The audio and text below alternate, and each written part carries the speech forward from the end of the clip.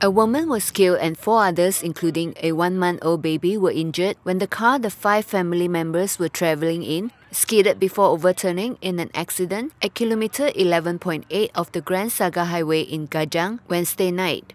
36-year-old Supt Azman, who was the front seat passenger, was thrown out together with her baby in the accident, which happened at around 10:45 p.m. Selangor Traffic Investigation and Enforcement Department Chief Superintendent Azman Shariat said the accident is believed to have occurred when the car hit the brake suddenly. He added that the other 3 suffered minor injuries and were sent to the Chancellor Tuanku Muhriz Hospital for treatment. Azman said the driver of the car, who is the husband of the deceased, claimed that he was hit from behind by an unidentified vehicle, causing him to brake suddenly, but police investigation found no traces of collision at the back of the car. The car was sent to the Kajang District Police Headquarters for Puspakom inspection. The case is being investigated under the Road Transport Act 1987.